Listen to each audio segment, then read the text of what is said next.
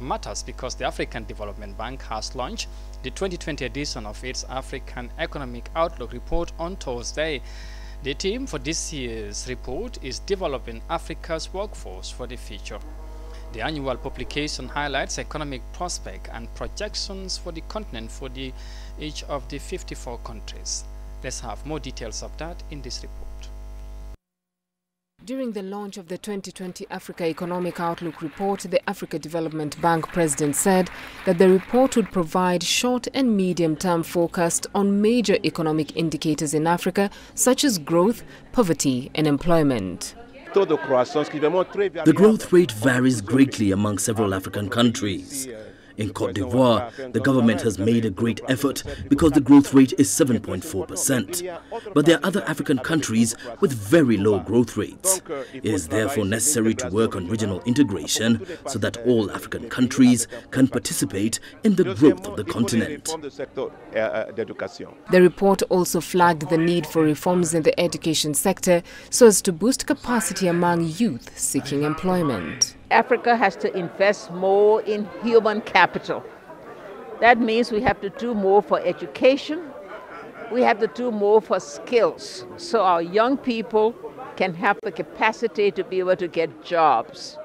And we also have to look that we do what Africa 2063, and we have to follow the guidelines there so that all of our countries can do better. The lowest and the highest poverty rates in Africa were not revealed at this meeting.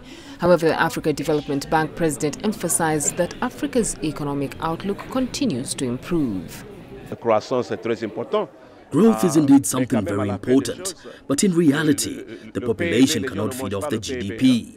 It is therefore necessary to increase the number of people who have access to medical care, education, different financing, employment, etc. So in other words, African governments must work to ensure that growth goes hand in hand with improving the quality of life of the population. If we have to attain Objective 2030 of the UN, if we have to attain the AU's Agenda of 2063, the 4 key areas that we have to focus on: we have to finance African female-owned businesses. We also have to invest in the digital space because the internet is wealth in our hands, depends on how we use it. You know, we have to digitalize our economies, our educational system, digitalize, the financial sector. And then we also have to invest in infrastructure. We cannot be talking on improving education when we don't have proper school setups, we don't have viable teachers that can actually transmit the skills to the Africa's workforce that we want to prepare against 2030. And then the last thing is we need political stability in order for us to check all these boxes. Every year, about 12 million young graduates leave African universities with no job prospects.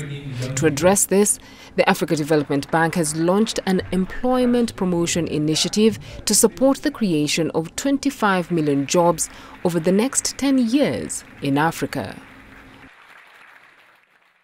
Well, we hope that move there from the African Development Bank would have a great impact on the African continent.